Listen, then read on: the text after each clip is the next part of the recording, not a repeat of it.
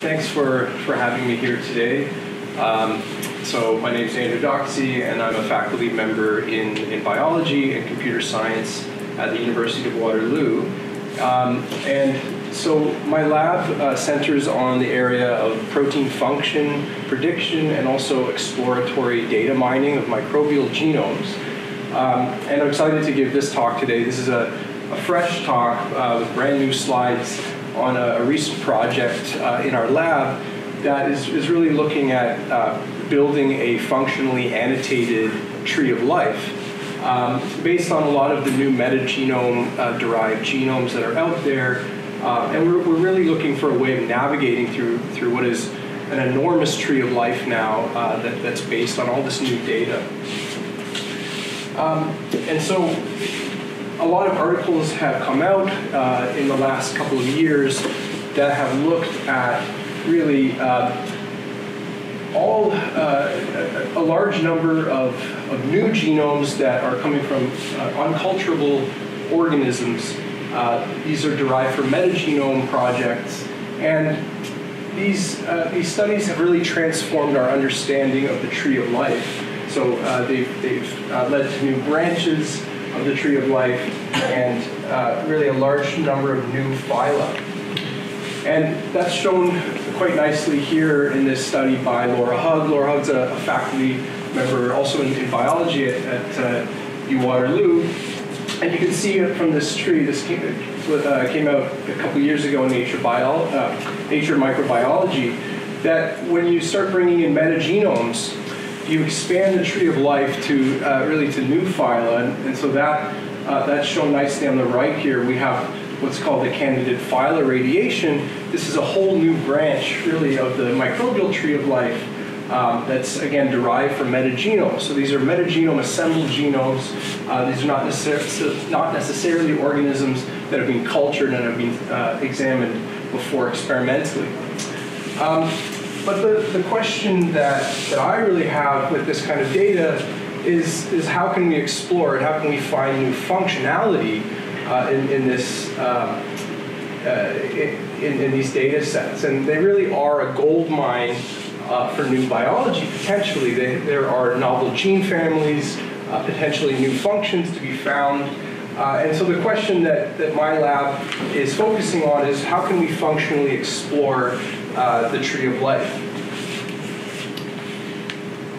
And so what we are wanting to do, the way I'm going to frame this problem today, is how can we start with a tree of life like that on the left, and how can we merge it with gene annotation data, protein function data. Okay, so there we have growing bioinformatics databases that really have a vast amount of annotation information from PFAM, from KEGG, from Go.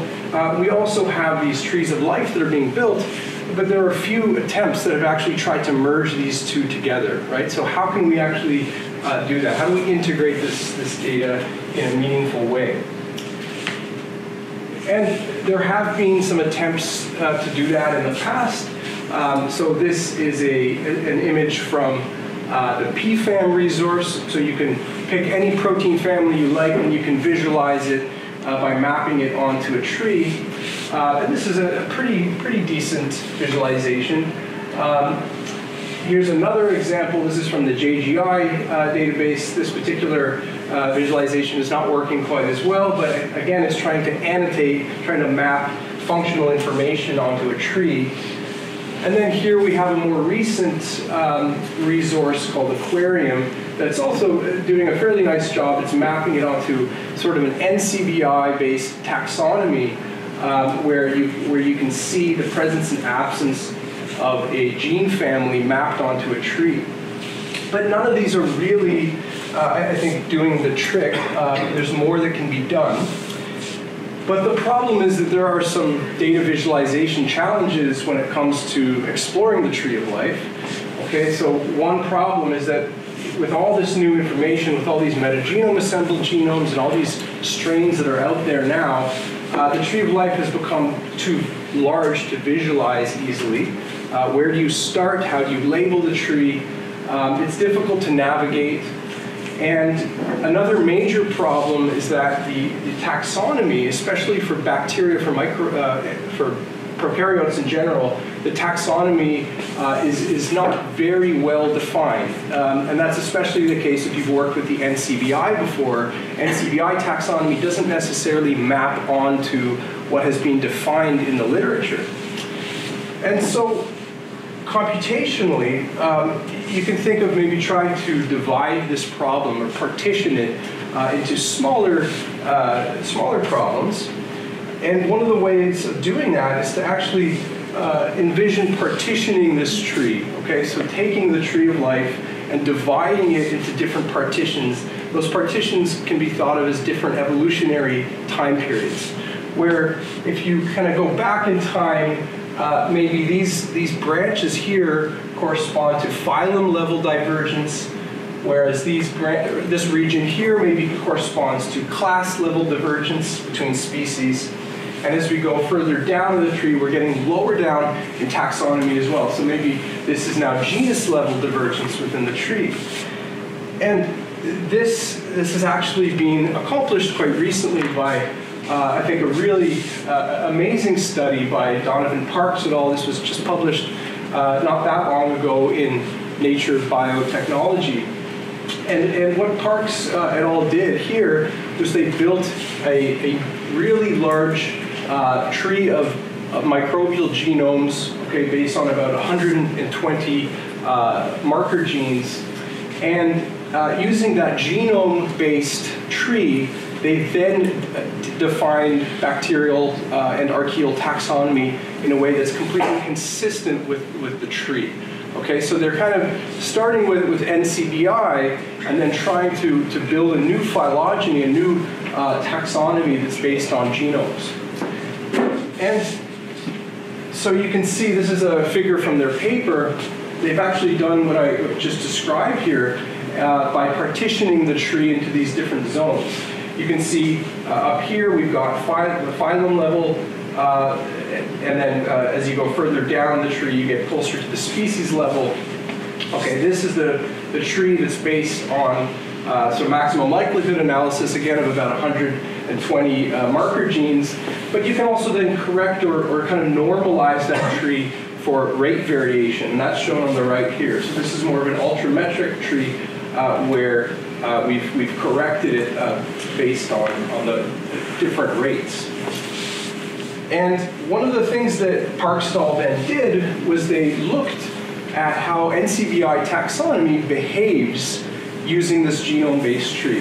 And this is a really interesting figure, I think, where what they are looking at is the relative evolutionary divergence between genomes, okay, when you start comparing them at these different levels of taxonomy.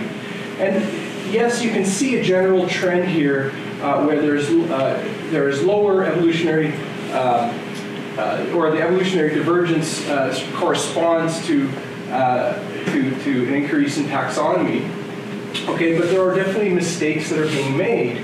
For example, if we look at Clostridiales here, which is considered a family, if you look at how other data points are behaving in this plot, you might consider moving Clostridiales down and considering it in order based on the levels of divergence you see in these genomes. And so that is precisely what Parks et al. Then did in their database, which they call the genome taxonomy database here, is that they then reassessed bacterial taxa and moved them to new locations in this taxonomy structure based on the levels of divergence seen in their genomes. And so you actually can see a nicely behaving pattern here in the GTDB compared to the NCBI. Okay, and so this GTDB resource, this new bacterial taxonomy that just came out this year, this really forms the basis of our work. So because there is now a bacterial taxonomy that is consistent with phylogeny, where there are genomes available for all the representative members, we got very excited and wanted to turn that into a phylogenomic framework that we could actually explore. And that is done with this resource here that we've called AnnoTree. And the first thing I'll show you here is this is the web interface here, where we've taken that exact genome taxonomy database, we've taken the tree, and we've visualized it here. And I'm showing the tree at a phylum resolution. Okay, so what we've done is we've kind of zoomed out and we're only looking at the phyla, but because we have this consistent taxonomic system, it means that we can also change our resolution. We can look at the class level, we can look at the genus level, we can go all the way down to the genome level as well. And this is just now the architecture of the tree, or the topology. What we really wanted to do was add function to it. So the whole goal of this was to sort of paint the tree by gene function. And the way we did that was by taking all of the genomes in this database, predicting, again, re-annotating the genomes by predicting all of the open reading frames, all of the genes, and then assigning those genes functions. So we looked at PFAM, we also looked at KEGG, and we ended up with over 100 million annotations. So this is really a huge database of information. Our next goal was then to really store all of that information. So again, we're taking the GTDB here, the taxonomy, the tree topology, the genome sequences, the proteins, and our functional annotations, and we're merging them all together into a database, so a SQL database that we can then access with a front-end server. And that now is shown here. Now I'm showing you the same resource, but what we're doing is we're painting the tree by a function. And so all of these functions are pre-computed in the database, so all you have to do is pick any function, any pathway, any gene you like, and click go, and in a second it's going to paint it onto the tree. It's going to tell you who has it, and you can further explore different lineages that you're interested in. So up here we have our query. You can, again, query it by KEGG or PFAM, and we're increasing the number of annotations. Over here we have our window showing, again, the presence and absence of these traits. And again, this can be looked at any resolution you'd like, from the phylum all the way over to genomes.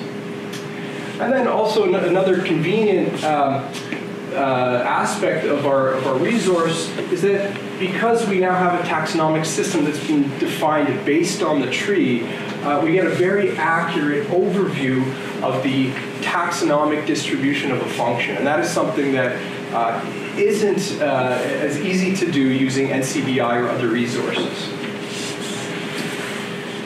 And so this just shows you an example here. So what we're doing is we're going to query the tree of life with a gene. That gene is going to be microbial collagenase. You hit go, it paints it onto the tree here. You get a summary here, which you can then look at in terms of phylum, class, genus, whatever you like. But then suppose you're interested in a lineage like Myxococcus here, you can then zoom in further all the way down to the genomes, and you can look exactly at what genomes have the trait that you're interested in. That is using a single query, but one of the exciting things you can do is start to chain together, combine queries, and look for essentially pathways.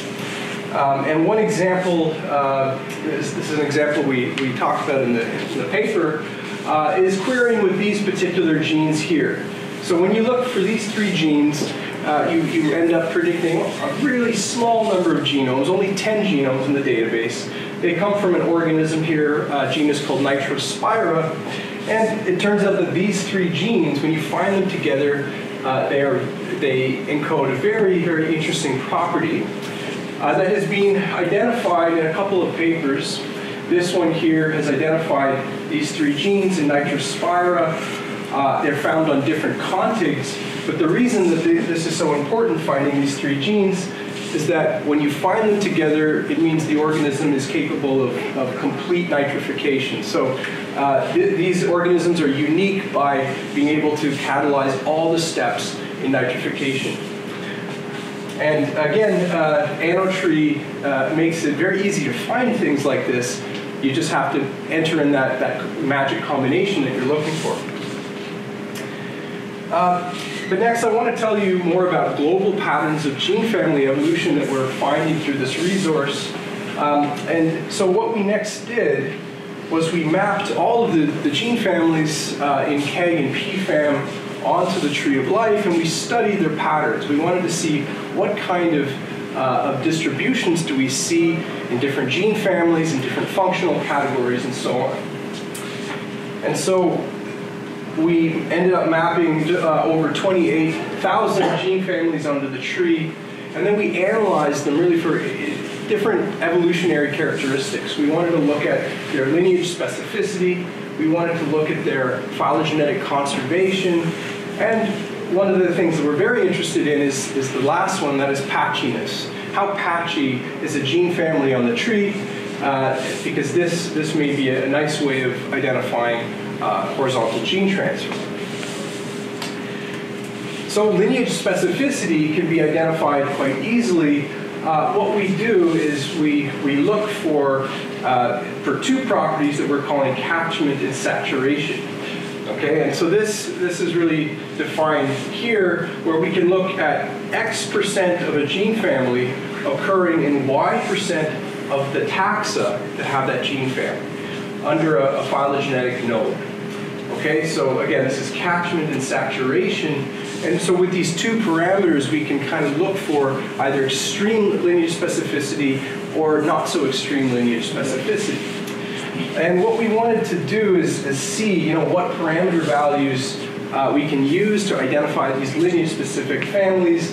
And unfortunately, what we end up seeing when we explore parameter space here is quite a continuum, and there's no obvious threshold. And so what we ended up then doing is being extremely stringent with our predictions and really only looking for those gene families that show extreme levels of lineage specificity.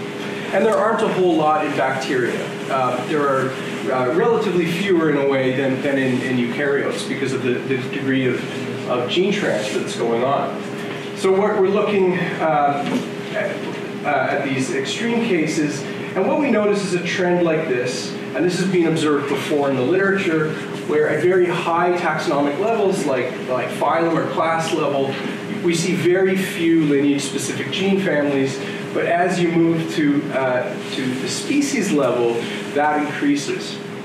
And so this, I think, reflects the sort of ongoing evolution in modern lineages. One of the interesting statistical sort of anomalies that you probably noticed is this here, that there seems to be an overrepresentation of these lineage-specific families at the class level. And so we looked into that a little bit further, and it turned out to be due to a whole suite of gene families that are specific to cyanobacteria. And this reflects really the evolution of photosynthesis in this particular lineage. However, we find a lot of other interesting lineage-specific gene families. A lot of them are actually domains of unknown function.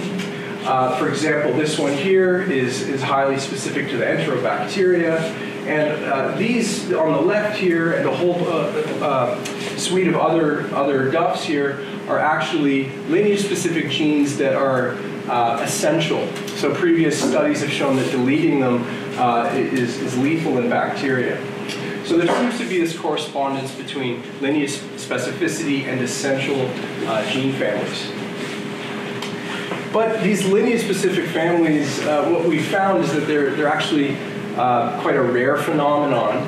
And the typical gene family in bacteria and in microbes looks a little more like this. And you can't really call this lineage-specific because, well, it's scattered, say, in this part of the tree, and it's highly conserved in this part of the tree. But this is still a non-random pattern, okay? It's still mapping non-randomly onto the tree. And so the next question we wanted to ask is how many of these gene families exhibit a non-random pattern at all when mapped onto the tree of life. And so we used the previous algorithm to determine the statistical significance of that mapping, And we found that 68% of KEGG families and 60% of PFAM families mapped significantly or non-randomly onto the tree. This is interesting because, one, it tells us that KEGG terms are actually phylogenetically more congruent than PFAM, but it also tells us that about 30 to 40% of microbial gene families seem to be having an almost random behavior on the tree, which is again quite interesting, quite surprising. But this probably has a lot to do with horizontal gene transfer. And so that's what I'm going to tell you about next. Next, what we really wanted to do is zero in and find these cases of lateral transfer in a very large-scale way.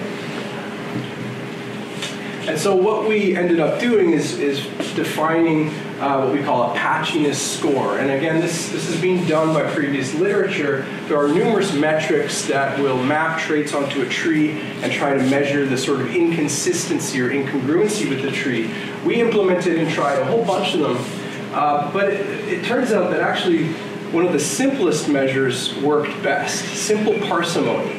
And so what we evaluated the parsimony of all of these gene families, and we adjusted them actually for the family size, because there seemed to be a strong relationship depending on the size of these families. And just to show you how this works again, for those of you that aren't familiar, parsimony works like this, where given a tree, you can map on presence-absence states onto the tree. You can then infer the ancestral states using parsimony algorithm.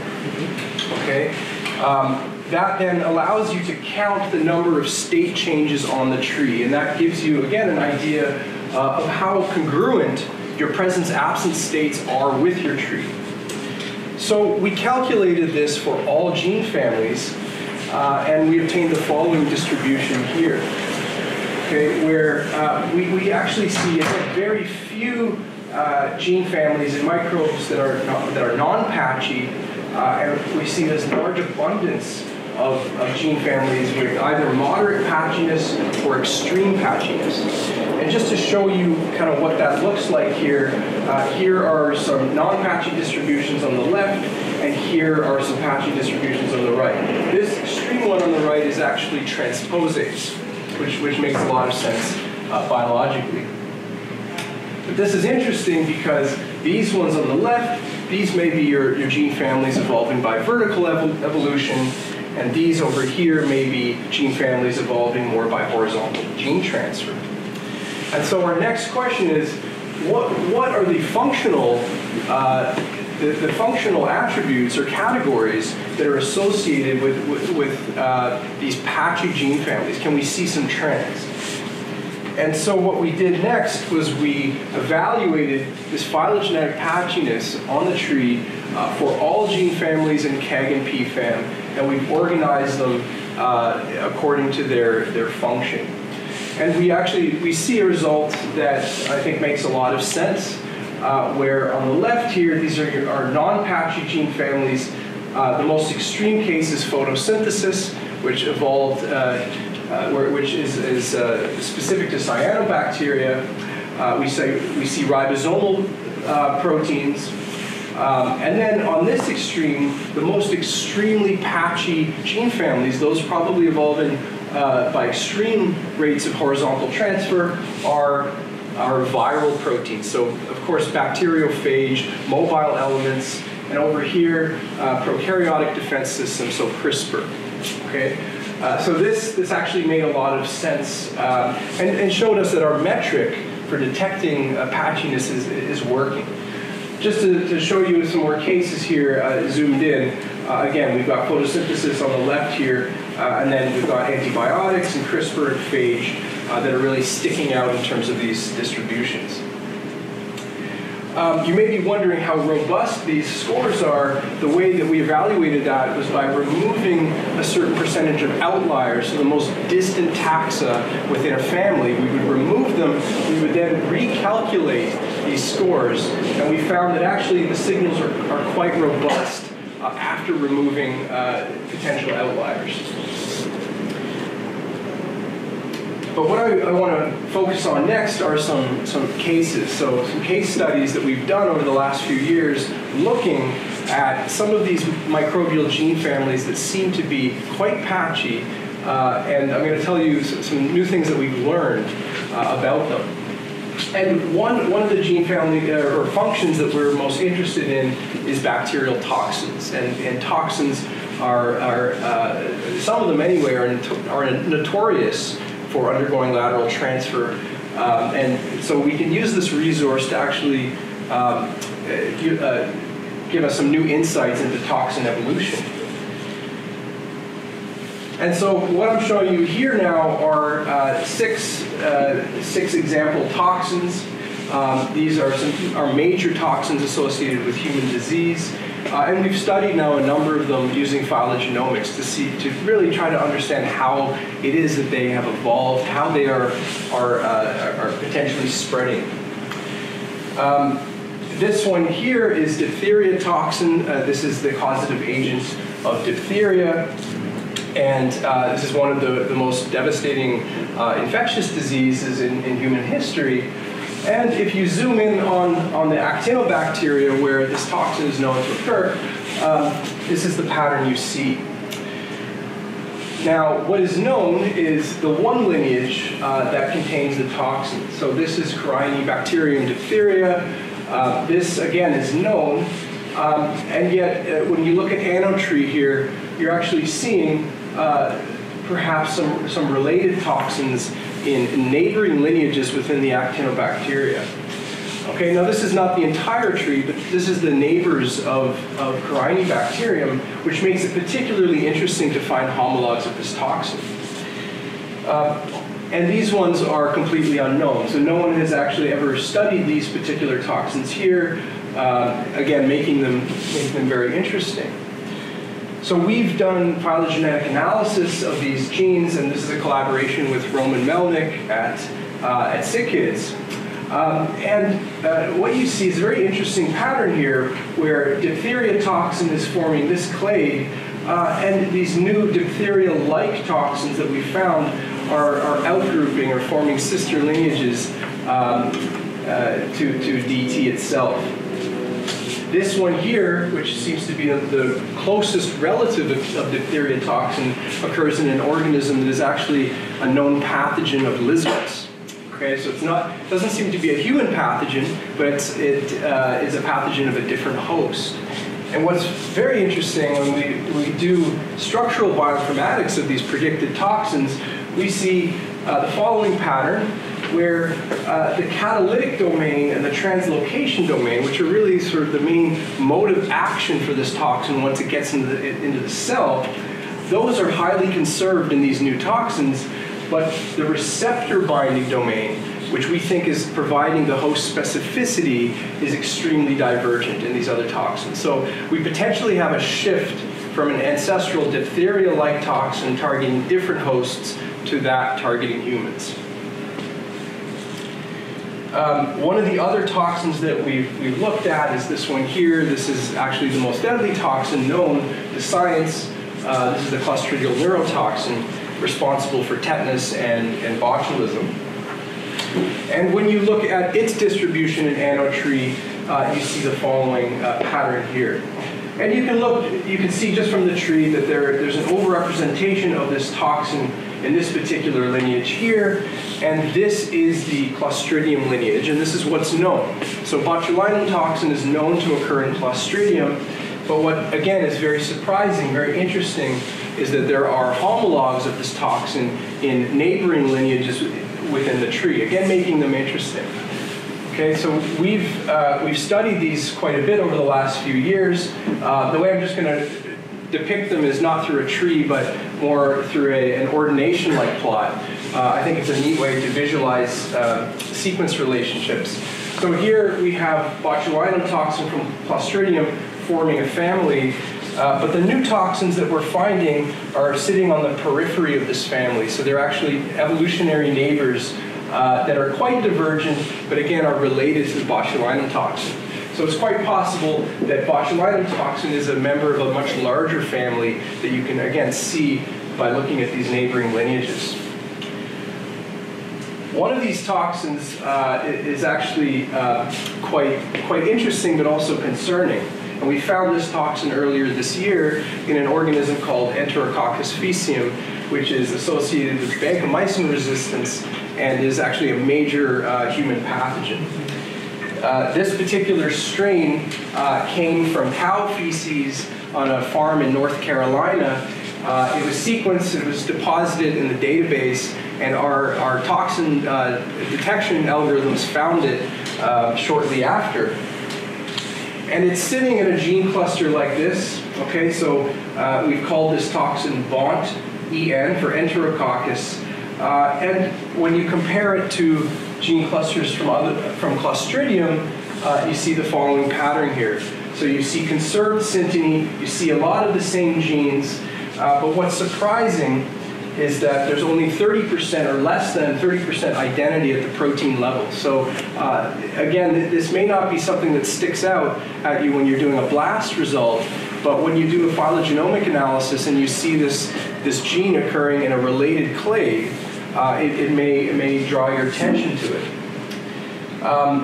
This particular toxin seems to have emerged in a particular lineage of Enterococcus faecium. That's this one right here, which is clustering actually next to another one that is a pathogen. And it appears to have gained the gene, and we've actually sequenced it, or we've resequenced it, and found that it's sitting on a mobile plasmid. It's also being tested experimentally. I'm not going to go into the work here, and it is shown to have neurotoxin function. It cleaves the same proteins. It even causes paralysis in the right conditions. So potentially concerning. But this brings up sort of another technique that we're exploring more now, and that is, can we mine AnnoTree? Can we find these gain events? And we've done parsimony, we've got this kind of patchiness score, but if we want to be more precise than that. We want to be able to say, here is a potential gain of a gene family in this part of the tree of life. And one of the ways that we can do that is to use a different computational technique. We can map our presence-absence states onto the tree, and this time we can estimate conditional probabilities of the ancestral nodes. We can do maximum likelihood reconstruction and get more of a continuous probabilistic estimation of whether or not an ancestor possessed that trait. So this gives us a nicer way of statistically saying, okay, I think this is a gain event or this is a loss event in the tree. And so, for example, if we're wanting to find gains, we can look for state changes that are likely. For example, absence to presence in the tree. We have applied this on a very large scale now across the tree of life, and we've mapped all of the gains that we've found using maximum likelihood in different lineages. And one of the interesting things that we're finding is that a lot of these gains are happening relatively recent in evolution. These are not ancient gains, but rather recent gains that are happening within a strain or within a species. And what we can do is we can further mine the data. We can look for interesting cases that might hint at new biology. For example, eukaryote to bacterial gene transfers. So we can look at gains in bacteria that may be coming from eukaryotes, for example. And it may be hard for you to see, but this is one gene family here called ephrin, and this ephrin protein, it's found nowhere in the microbial tree of life except this one lineage of proteobacteria right here, and also a large subset of eukaryotes. So the most likely phenomenon or scenario that has resulted in this is a gene transfer from eukaryotes to this proteobacterial lineage. This turns out to be an interesting example biologically because this lineage is called Endozygomonas, and this is actually a host-associated bacterium. It lives within corals. And in fact, there's not just one of these eukaryotic genes that's being transferred, but we've detected about a dozen of them. So there's been a whole suite of eukaryotic genes that is transferred into this organism, probably making it adapted for a host-associated lifestyle. Now, for the last application of this work, so I've talked to you so far about how we can explore the tree of life. We can look at patchiness. We can look at evolution of gene families. I now want to move on to how we can use this data to do protein function prediction in a way. And this technique, this is not a new technique. It's been done before many times.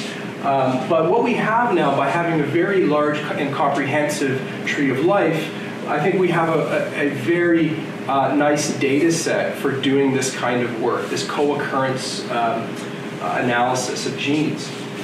And for those of you who aren't familiar with this, the way it works is we have a gene presence-absence matrix. Okay, so we've got our genes up at the top here, we've got our genomes along the side, and what we're trying to do really is find genes that have correlated profiles. They have profiles that are very similar to one another. And when we find that, it often suggests that there's some functional interaction between those two genes. So let's consider one example here. So imagine we have one gene family that is behaving this way, and again, black is present, white is absent. And now, suppose there's another gene family that has a very similar, in this case, identical pattern to it.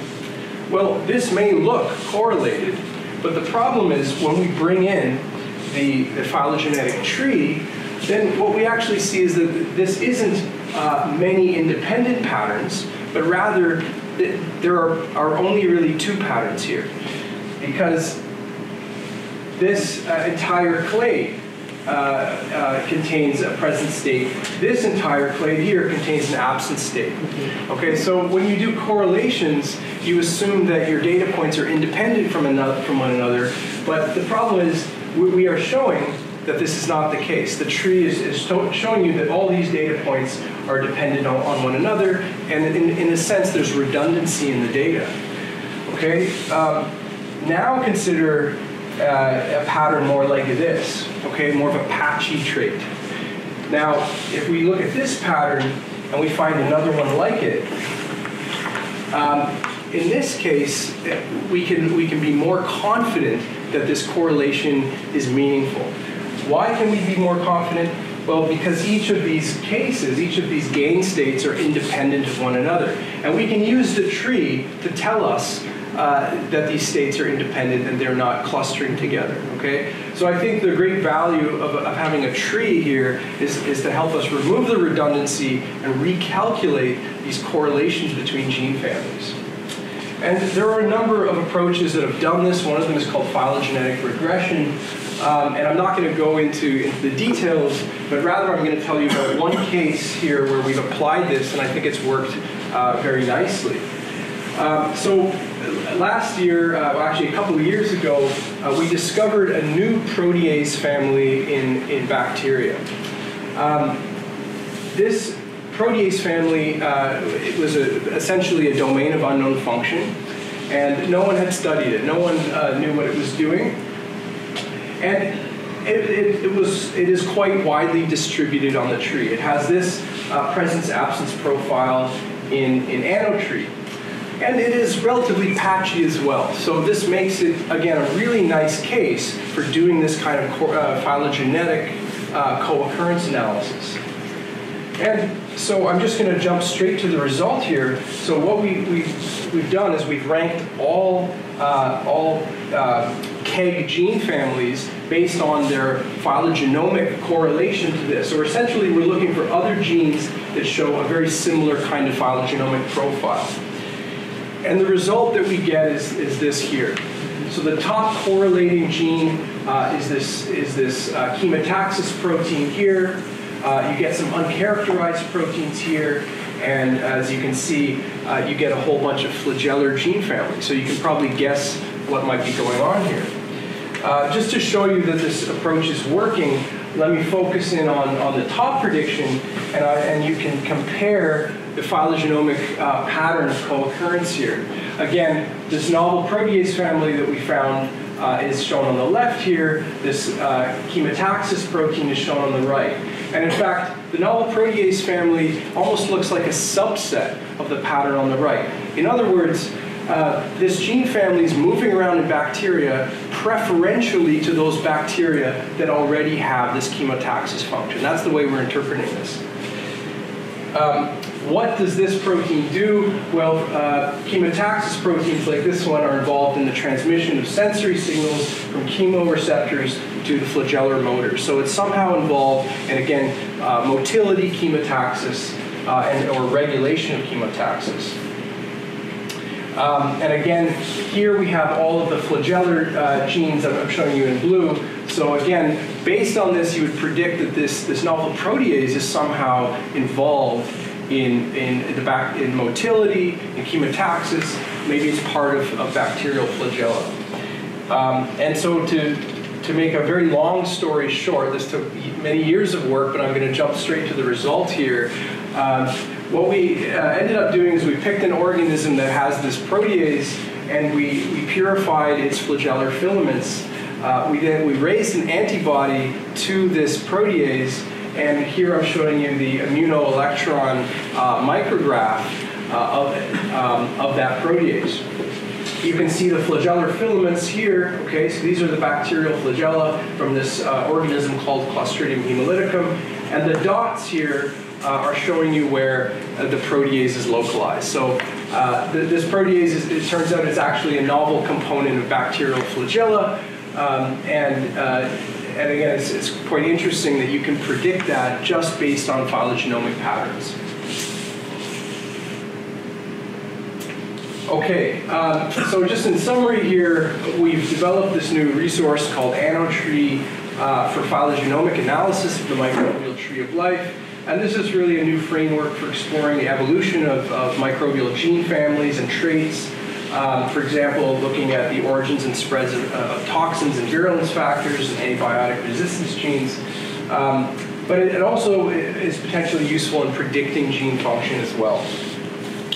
And for future work, what we want to do is really add to this resource. We want to improve the pangenome analysis for highly sequenced organisms. We want to expand it more to eukaryotes as well, include additional types of annotations like Go and other pathways, start to look at things like relative abundance to look at gene duplications, and then better incorporate this likelihood reconstruction to do really sensitive mapping of gains and losses on the tree.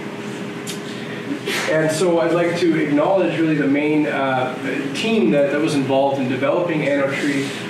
My grad student on the left here, Karen Mendler, also Han Chen, who's really a fantastic CS undergrad, and also my collaborator, Donovan Parks, and also my colleague, Dr. Laura Hugg at the University of Waterloo.